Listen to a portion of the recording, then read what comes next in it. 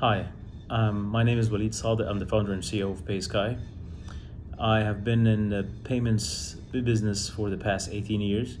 I used to lead innovations at Visa for the Middle East and Africa out of Cairo office.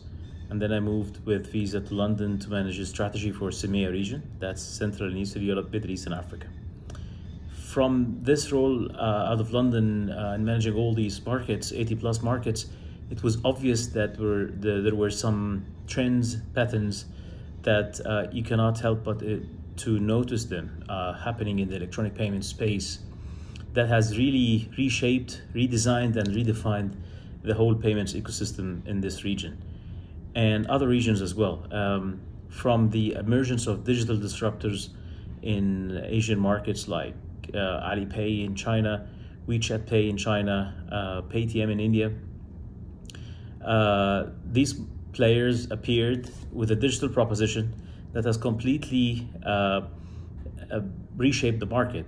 Look at Paytm with over 250 million customers in a very short time, superseding the number of customers in the largest bank in India, and so on and so forth. So based on this vision and noticing the fact that this disruption could either be a value destruction a proposition or a value creation proposition, and we chose the latter, and we wanted to work on this to make the existing momentum in the financial service space continue with the innovation that they would aspire to have. So with this in mind, I left Visa and put together a team to build Pacesetter. In essence, we have worked to digitize payments and offer this innovation as a layer that the existing incumbents can just adopt and offer their existing customers and new customers innovative and digital solutions that not only will meet the possible competing offering from digital players and disruptors, if not actually exceed this as well. And that's basically by the value of the shared innovation that we share across the different markets that we can bring from one market to the other, enriching the whole proposition.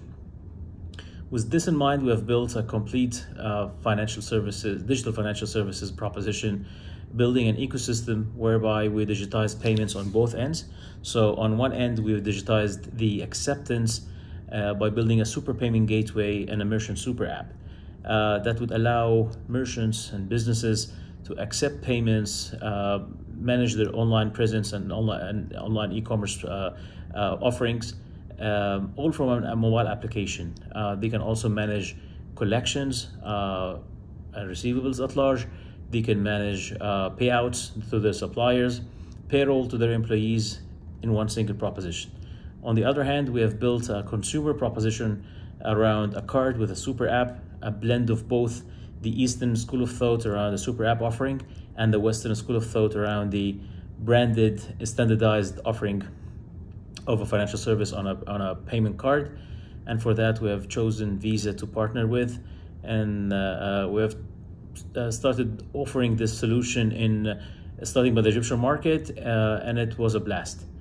In the first 60 days of the launch, we have onboarded more than 500,000 customers. That is equivalent to what other traditional retail banks were doing in 10 and 15 years. It shows that the customers were waiting and desperately waiting, I would say, for something in that space that is digital, complete, and comprehensive. I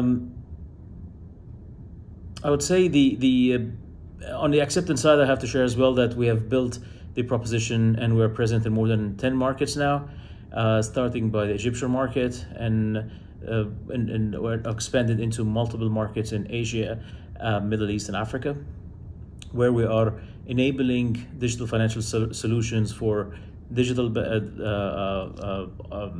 central banks, classical retail banks, telecom operators, fintechs, and postal institutions. I would say regarding innovation, I would say our secret sauce on that regard would be innovation and agility. That was really our differentiation in the offerings. Were actually created a proposition that fits the gaps existing in the market and meets the aspiration of our customers, being individuals or corporates. I would like to share with you as well a couple of points on how our philosophy of innovation and how we approach the challenge, and how we think that this philosophy really helped us to spark the power of innovation and help us deliver these kind of solutions. I would start by know your stuff. You cannot innovate in a space that you do not really master. You have to understand very well the fundamentals of this space, its pain, its challenges, its history, and other initiatives and other trials happening elsewhere in the world. By understanding their domain, you will be able to understand its mechanics and accordingly start to innovate in particular cycles and components of it. The second advice I would say is basically challenge everything. Challenge the business models, challenge the technology being used, challenge how people have been conducting this kind of practice before. Do not put any boundaries to your innovation process and your thought process. Having said that, the third point would be respect the regulations. It's very good to have innovative, disruptive, and revolutionary ideas, but without having these ideas channeled within the proper regulation frameworks, and some domains are more regulated than the others. So specifically in our domain, like financial services, it's heavily regulated, and it's not really a space where you can mess around with trials. So you can innovate as much as you want, but when you go to market, make sure that you are fully compliant, else you can get in conflicts with regulators that can push you back years, actually, and can stop your growth in a disruptive way. The fourth point I would say is actually keep an eye on the market, keep an eye on competition. Innovation doesn't only come from within, so there are a lot of potential ideas, concepts that you can adopt and refine and build upon from around the world, that you do not necessarily need to restrict yourself to what you create from inside. The market is big, billions of people are living. Of course, a lot of innovations will come from elsewhere, so keep an eye on what's happening and refine it, adopt what makes sense, and localize it and make it more relevant to you. And finally, do not rush to crush. So you have a good idea, you can see the potential, you can see the product market fit. It will take time sometimes in order to realize your potential. You start the chess game with an eye on checkmate, but you don't do this in the first two moves.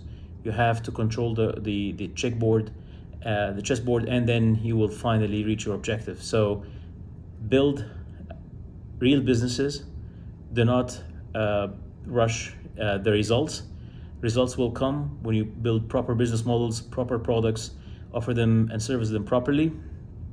Results will come, and you'll see the fruit of innovation. Again, thank you very much for inviting me to be with you today. I'll be glad to be in touch with you. The best way will be to reach me over on my LinkedIn profile, Waleed Sadek.